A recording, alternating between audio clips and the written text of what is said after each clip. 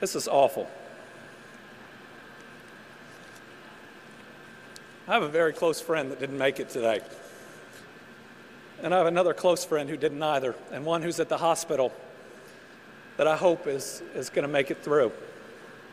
So when we talk about praying, I hope people will. For those that we are hoping can make it through the surgeries that they're going through, and then we've got to do what we have done these last 3 years after everything. We've got to wrap our arms around these families. And to everybody who needs it, don't be afraid to get some help. Our bodies and our minds are not meant to go through these types of tragedies.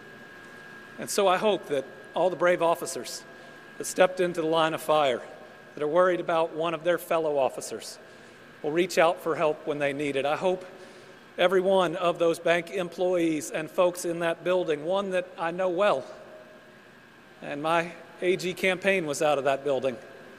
I know virtually everyone in it. That's my bank. I hope that they will all reach out and get the help that they need. There are a lot of people that are hurting today.